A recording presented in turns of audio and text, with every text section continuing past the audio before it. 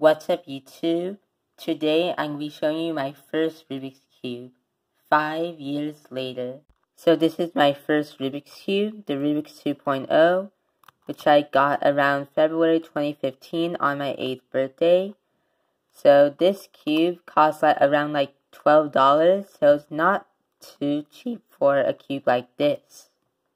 Out of the box, the turning used to be pretty smooth, but it was also really loud, so it was smooth and loud at the same time. But as of 2020, after looping with Mario Loop, this is how it turns.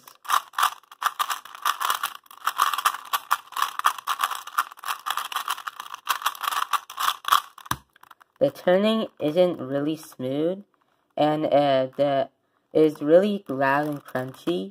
And it's also really bumpy, despite it doesn't have any magnets. For corner cutting, in 2015, the corner cutting wasn't really good.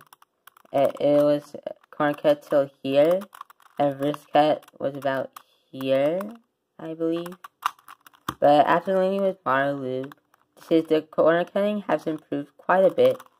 So the corner cutting is about here, about line to line, and reverse is about this much here.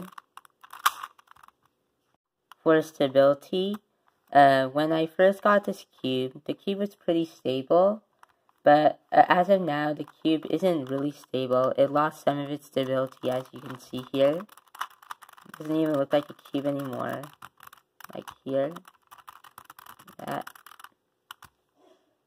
Now to show you the overall performance, I'll be doing a solve.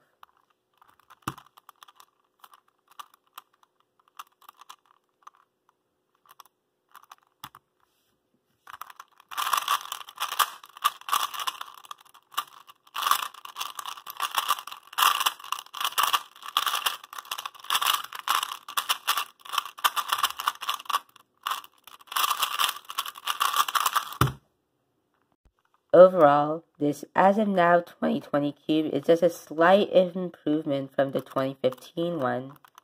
The 2020 version has pretty good turning, really good corner cutting, but the stability is the only step down, but that's just a minor problem.